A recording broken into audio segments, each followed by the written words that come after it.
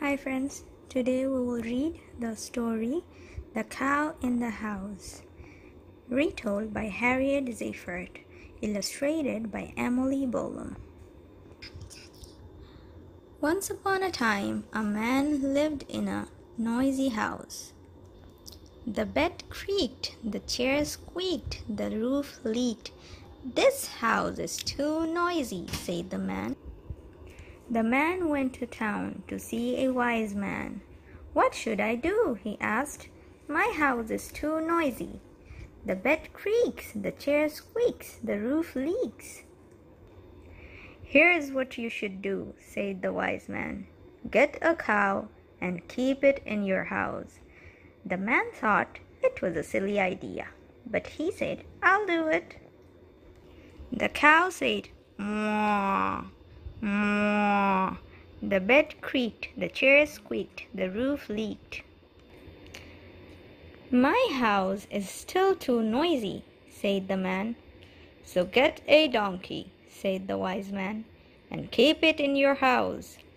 The man thought it was a silly idea, but he said, "I'll do it anyway." The donkey said, "Ee-haw." The cow said, "Moo, moo." The bed creaked, the chair squeaked, the roof leaked. "Now my house is even noisier," said the man. "So get a sheep," said the wise man, "and keep it in your house." The man thought it was a stupid idea, but he said, "I'll do it anyway." The sheep said, "Ba, ba." The donkey said, "Ee-haw." The cow said, "Moo, moo." The bed creaked, the chair squeaked, the roof leaked. "I can't live in this house," said the man.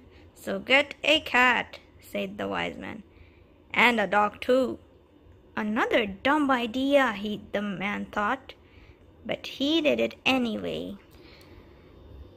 The dog said, "Woof, woof." The cat said, "Meow, meow." The sheep said, "Ba, ba." The donkey said, "Ee-haw." The cow said, "Moo, moo." The bed creaked, the chair squeaked, the roof leaked. Now the man was mad, very mad. He yelled at the wise man, "I told you my house was too noisy. You told me to get animals, noisy, noisy animals. I am going crazy from the noises they make."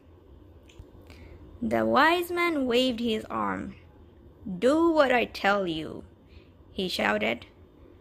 "Put the dog out of the house, put the cat out of the house, and the sheep and the donkey and the cow.